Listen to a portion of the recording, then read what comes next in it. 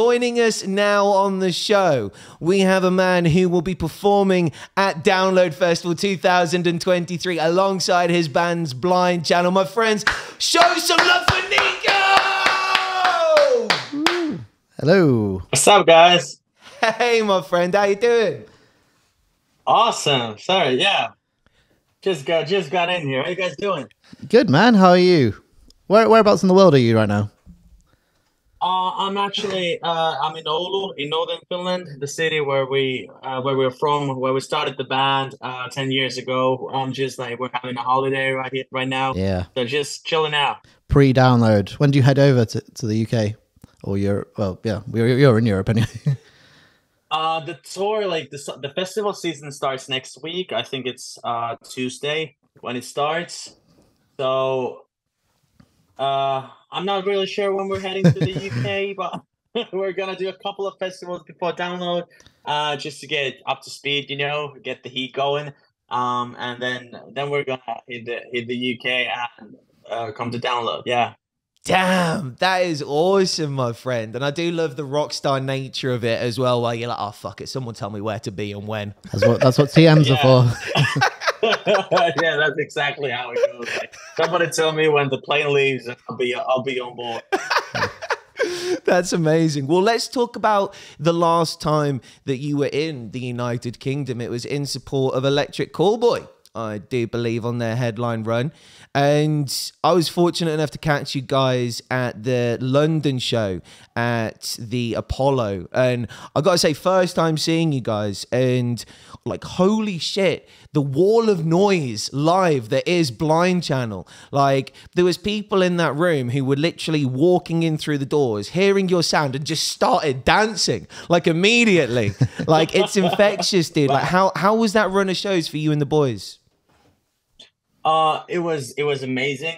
Like the whole tour was amazing, and we've always loved like performing in the UK. And it was a fun tour, and I think the tour ended at the London show. So there was like a lot of like festivities in the air. Like it was just amazing. A great party. Hell yeah, because you came out with Electric Callboy, didn't you, at the end of their set, and you had like a big like touring party on stage moment. Yeah, they do that. Like we love the guys in Electric Callboy, and they always have this thing that when it's the last day of the tour, they just invite everyone on stage, and yeah, we had a lot of fun. Sick.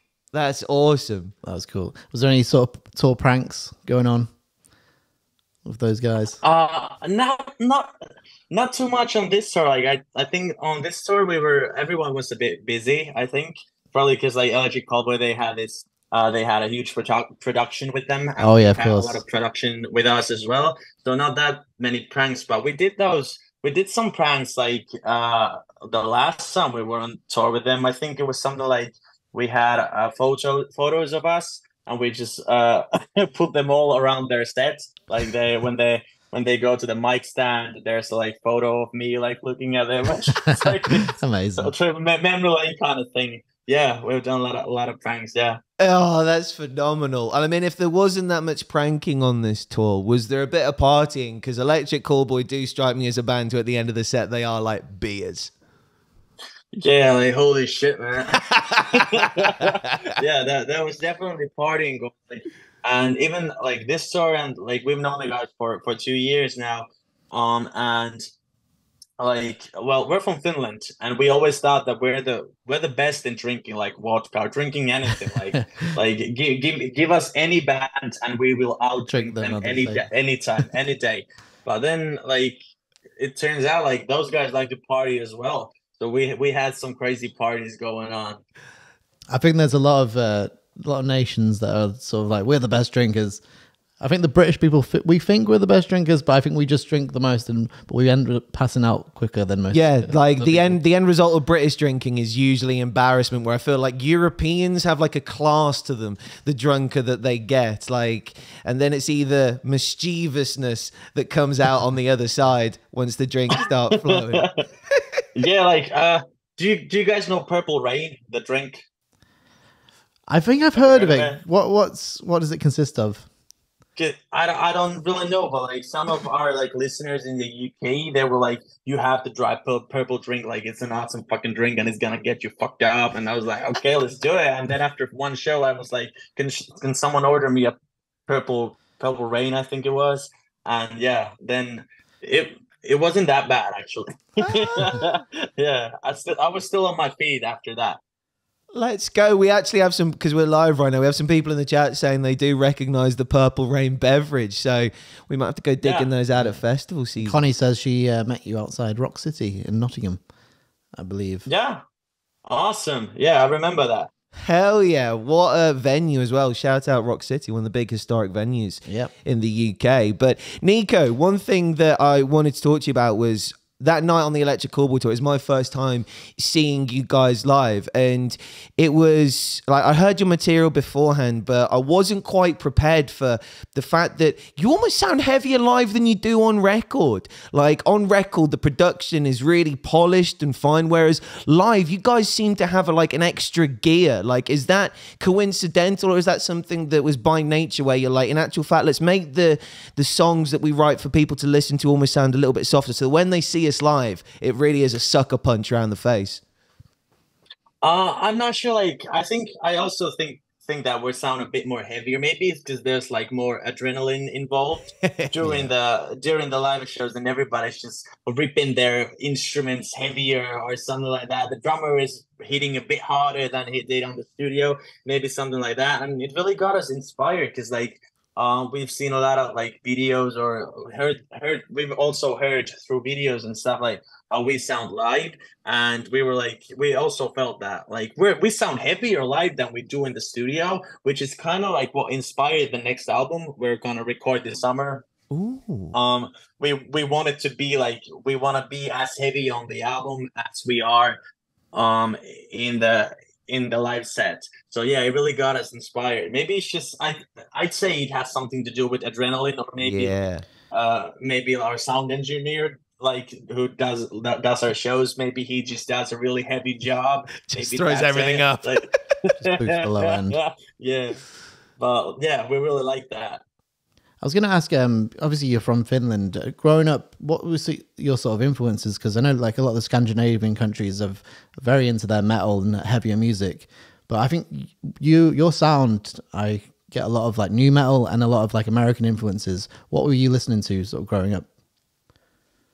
Like I'm originally like I'm the weirdo in the band because like all the guys have this very metal background, and I came from like hip hop kind of thing. I was producing beats for rappers. I had my own rap posse and so on. What was your rap posse called? I don't remember what was it called. We had a lot of names, and they're Finnish names that wouldn't make any sense. Okay. but yeah, we had this rap posse kind of thing. But I also I always loved like rock music. Linkin Park was my favorite band. Yeah, and I think even the other guys, even though they were from heavier backgrounds, they were listening to In Flames or Children of Bodom or whatever. And they loved Linkin Park as well, and that's what brought us together. Like they started a band and they needed a rapper, and I always wanted to play with a rock band. That kind of started it. So Linkin Park was like a huge influence. We didn't have any new metal bands in Finland at the time, so we had MTV though, and we were just listening to Limp Bizkit, Linkin Park, all those kind of bands. Like those influenced our sound a lot. So we were talking about this the other day. It's like I think that's the last time I can remember where rock and hip hop were really connected and as in the mainstream, and I think that sort of music needs to come back. I reckon it's having a bit of a resurgence with artists like Trippie Redd and like MGK with those collabs where they do start blurring the lines a little bit and taking like Lil Wayne was on that last MGK record on 2 different songs, like one more rocky sounding one and then a rappier sounding one. So like I think bands are starting to creep into like allowing those sounds, and as someone who does come from the rap world previously, Niko, those collaborations, is that something that Blind Channel will be looking for in the future? Because collaborations obviously are such a massive part of modern music. Yeah, definitely. Like we're always down for like making cool songs with cool people. Like we're always down for something like that. Actually, we have some cool collaborations in mind. We already in talks that some are probably gonna happen for the next album. And we're always down to like we're not, how do you say, like, yeah, we're definitely a rock band, but when it comes to music, we love all kinds of music. Like I still listen to a lot of like rappers and even pop artists, whatever. Like if you're doing your thing, we respect that, and we listen to all kinds of music, and we're always down for collaborating with like anyone who has their own thing. And we feel like it's all about the song, actually. Like if we have a cool song, and we feel like this song could really use some of this. Like if the song works, that's it. Like let's just do it. Like who, no matter what genre or what kind of artist wants to collaborate, we're always down for it. Hell yeah. And you mentioned like your influences being all over the place. Whose idea was it? Like, who brought the idea to the table of covering Left Outside Alone by Anastasia? Because honestly, that is one of my top 5 favorite covers of all time. And like, I think I had no idea that you covered that song until I saw you play it live. And like, you started playing, and I was like, hold on, is this what I think it is? And then all of a sudden, like your pipes carry that song so hard. So obviously Anastasia's got such a one-on-one voice, but your pipes do it justice, man. Yeah, who brought that to the table? I think that came like it was just in the beginning of COVID. We were all under lockdown, and our like we have this like guilty pleasure playlist kind of thing that is only like the pop hits in the beginning of the 2000s, and it's a pop hit list. And I think like our guitarist Jonas and the our other singer Joel, they were listening to it, and Left Outside came, like the song just came on, and they were like, wow, this sounds really awesome. Like, and then they already had a riff in mind, like if we would do a song like this, we would do it like this. And then they called me, like we had the like craziest idea, and when I went to see them in the studio, they already had some kind of like version ready. Like, what do you think? And I was like, this is awesome, let's just do it. Oh, that is phenomenal. Because yeah, like that cover slaps so hard, man. So hard. My girlfriend and her mum went to see Anastasia last year in Birmingham. Wow, Awesome. Anastasia was still touring. Yeah. She did the 20th year anniversary. I think it was of that album, but obviously it got postponed because of COVID a few years. But yeah, it's been 20 years since. But I remember listening to like her in the car with my mum or something, and I was like, she has got some songs. Oh, hell yeah. Big songs. Hell yeah. And your voice absolutely does it justice, Niko. Like, we need more Thank you. noughties rock covers. hell yeah, absolutely. And, you know, speaking of the popular culture, obviously you guys are very well versed in possibly one of the most infamous showcases of music within popular culture, the Eurovision Song Contest. And this year there was a heavier alternative influence than it seems like there has been in post years. I mean, even like that sort of that cha cha cha song, that just sounded like an Electric Callboy track. Voyager from Australia were in this year's, who are like a sort of genty proggy band. Yeah, Like I think like Eurovision is ahead of the times when it comes to getting in like niche metal, yeah, into Like, the mainstream. What were your experiences like being a part of that whole production and that whole show? Like, what was it like as the band members doing that? I think it was a really cool experience, and it helped us a lot. It was also like you learn a lot during that time, like because it's a big production. I think it's like biggest in the world, similar to like maybe just after Super Bowl in the US, or maybe Super Bowl's bigger. I'm not sure actually, but it's like, let's just say it's one of the biggest productions in the world. Hell yeah. So like being a part of that as a band, it was like you don't really sleep at all. It's a busy 2 weeks, and you need to be on stage performing your best every time. And you also need to be on interviews and meeting fans, and it's also hectic, and you don't get a lot of sleep, and you don't really have time to eat anything. And it's a really cute, like a really good school for like, now that we've been doing this like more traditional way on a bigger level though, but the more traditional rock bandish kind of thing that we're doing now, there's a lot of similarities. You don't always have time to sleep or eat, and you always have to like put on your best show when you're on stage. So it kind of like, we learned it during that time, doing that show. So it was really good, and a good experience. Like, we also feel like one time was enough. Yeah. Oh, yeah. Yeah, one time was enough. like now we're happy to concentrate on being the more traditional kind of rock band. But like it was a good experience, and we learned a lot during it. Well, that year, there's a couple of success stories. You guys and of course Maneskin were on that year, so they won it, didn't they? And now I think it's in the past Eurovision seemed like, oh, what do they do after Eurovision? Whereas you guys and them have seemed to smashed it. Yeah. And what I find awesome as well is the fact that like you aren't synonymous with Eurovision. Like, oh no, I didn't. Yeah. Like I had no idea that you were on it until we started researching for this intro. And I was like, oh no way, holy shit, they're on Eurovision. That's sick. Yeah, and we're actually pretty happy about that. We wanted to do it that way because there are like some artists, like maybe it's the way Eurovision's been in the past. The artists that go and be a part of that format, they can't really let go of it, if you know what I mean. Yeah. And it's always like every time their name comes up, it's always like, yeah, they're that Eurovision group, that group, like, yeah. And we always like our dream was never being a part of Eurovision. It was just something we had to do. That like COVID was going on, Yep. We couldn't play shows, and we wanted to like just keep executing our plan to get our music to the people, and that seemed like a good format to do it. And like after that, we kind of decided that was fun. It was a really cool experience. We learned a lot, but right now we need to be moving on, and we did. So it actually makes me pretty happy to hear that like people don't see us as a like Eurovision band. That like, holy shit, you guys were in Eurovision, really? Like it's I'm happy to hear that. Sick. Well, we're glad to reassure you on that front, because yeah, like as cool as it is, like I'm not massive on it. I know Ollie watched it this year, and like we haven't really talked about it on the show, but like as far as like, you know, cool things for someone to experience, as you said, like it's a mad show, it's a mad production, it's literally like a conveyor belt of artists performing all over the course of like one time slot. So yeah, like as you said, it was kind of like a boot camp for being in a band, because that's very much what festivals are. Festivals are just one stage. Go on then, let's all have a go and let's all have a crack on it. Yeah. Yeah. And speaking of festivals, Look at that back segue. You're back in the UK this next Sunday, I believe, at Download Festival. Yeah. That's the day, yeah. You'll be reconnecting with your boys in Electric Callboy. They're on the Sunday, I believe, as well as Slipknot headlining. So what a day to be at Download.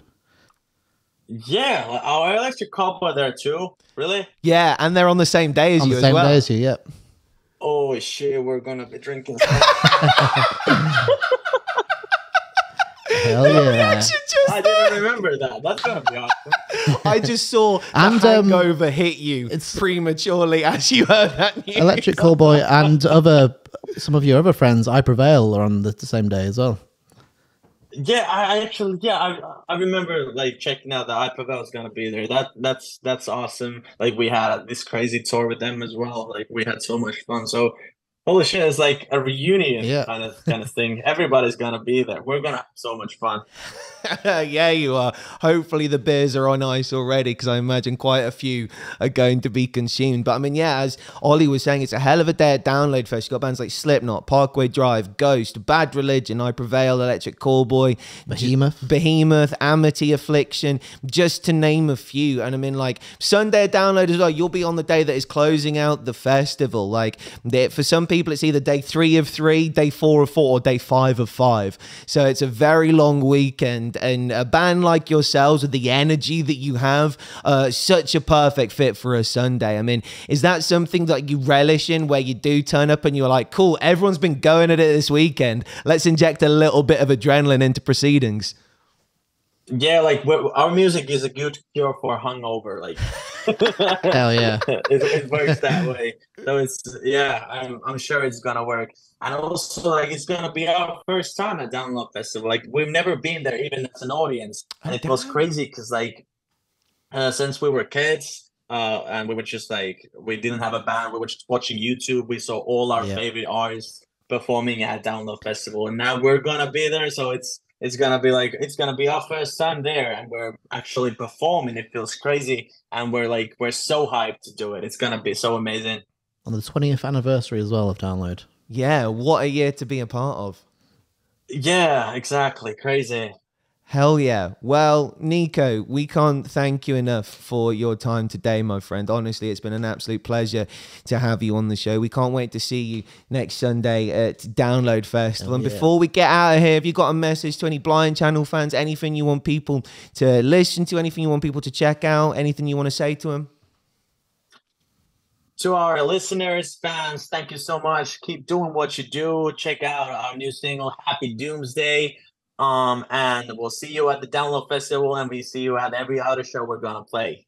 Thank you for doing what you do, and thank you guys for having me on the show. Thank you. Thanks for being a great guest. Yeah, hell yeah, Niko. Thank you so much. But friends, let's hear it for Niko from Blind Channel. Whoosh! Yeah, thank you so much, bro. That was perfect. Oh, that was amazing. Oh, what a nice guy. Hell yeah.